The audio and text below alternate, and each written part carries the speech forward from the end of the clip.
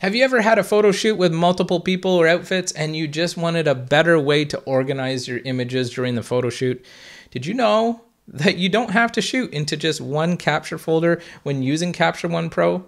In this quick tip, I'm going to show you how to set up multiple capture folders for your next gig for quick and easy organization.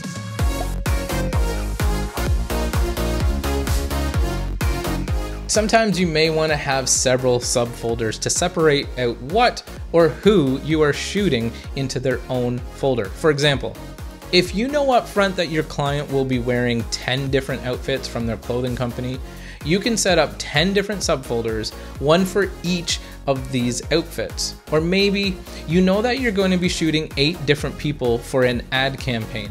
This could be a great opportunity to set up multiple capture folders, each for a specific item or person.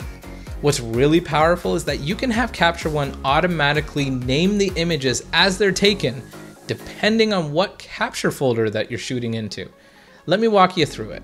Step 1 is to create a new session, and we have a great video on how to do that, so check that out. Step 2, create new capture folders.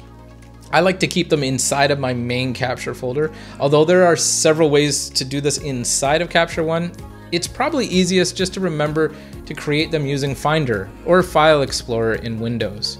Step 3 is to add these new capture folders to Capture One Session Favorites by dragging the new folders from Finder to the Session Favorites to access them quickly.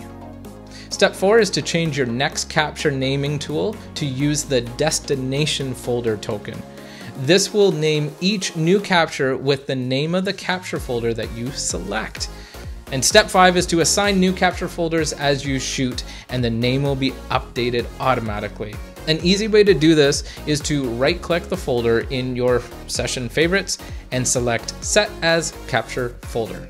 And it's that simple to set up Capture One with multiple capture folders and automatically rename the tethered images to match the folder that they live in.